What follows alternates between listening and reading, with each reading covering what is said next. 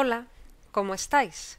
Today, in this Spanish review lesson, we will practice how to ask and tell the time and how to state at what time we do things in Spanish. Answers to all tasks involved in this lesson will be given at the end of the post, and you can also follow a link with this post to watch the original theory video lesson. First, let's see if you know how to ask the time in Spanish. How do you say, "What time is it?" How do you say in a friendly way, "Do you have the time?" And how do you say, "Do you have the time?" in a formal way?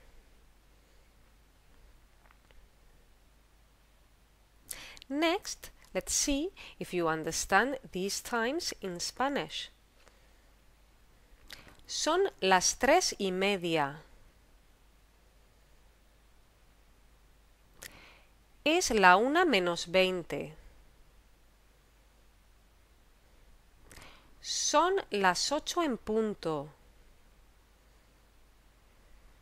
Son las 2:30.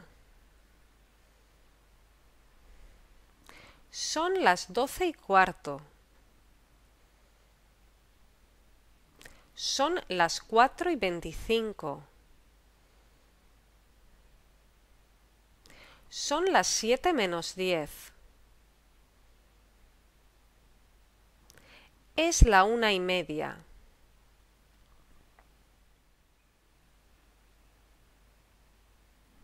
Now tell me the following times in Spanish.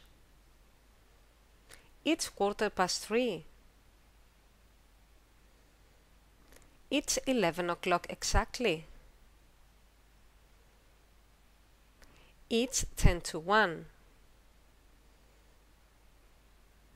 It's 20 to 6. It's 5:15. It's 5:25. It's 8:30. It's 4:15. Let's practice now how to ask and state at what time we do things in Spanish. I will ask you at what time you or another person does something, and I will say the time in English. For example, ¿a qué hora lees?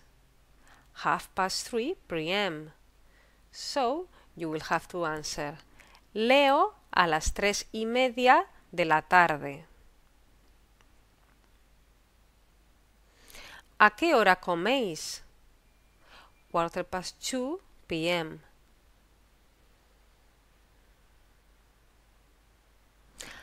¿A qué hora escuchan música ustedes? 2:30 p.m.